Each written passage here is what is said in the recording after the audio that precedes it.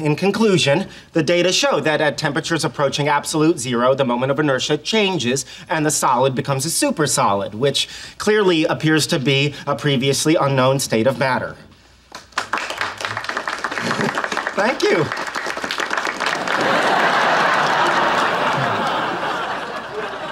Are there any questions? Yeah. What the hell was that? Any other questions? Dr. Sheldon Cooper here. I am the lead author of this particular paper. Thank you.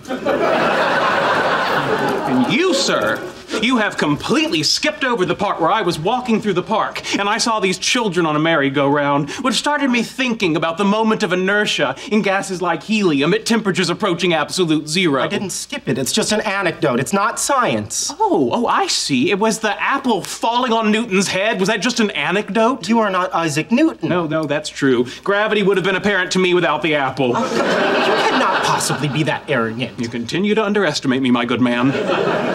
Look, if you weren't happy with my presentation, then maybe you should have given it with me. As I've explained repeatedly, unlike you, I don't need validation from lesser minds. No offense. Really? So why did you come? Because I knew you'd screw this up. I didn't screw it up. Oh, please. I admit that spherical chicken joke, that was hilarious. But it was straight downhill from there.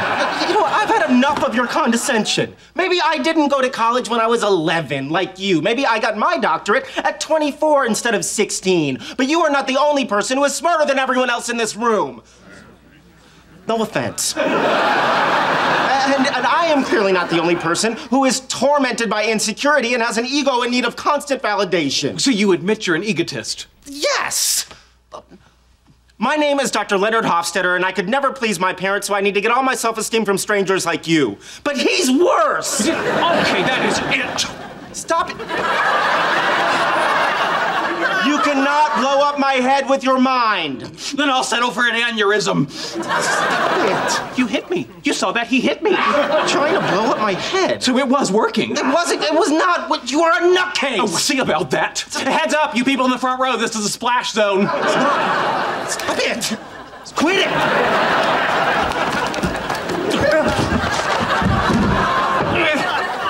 Is this usually how these physics things go? More often than you think.